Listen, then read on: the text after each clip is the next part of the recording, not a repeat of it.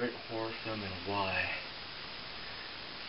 There's plenty of horror films that I like, but I don't really have a horror film in particular. I just like the genre of it, having the thrills and just keeping it alive, keep you guessing.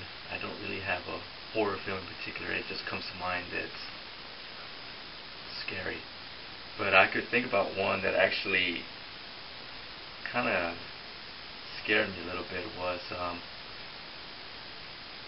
was The Messengers. There was just one scene in the whole movie that actually got my heart beating very fast, and it was a scene where actually Kristen Stewart was coming out the steps and she started visualizing all this demons, or the ladder just started going away, and just the whole chaos of the room was very, very realistic for me. But I don't really get scared very easy, so I don't really know which movie was scariest.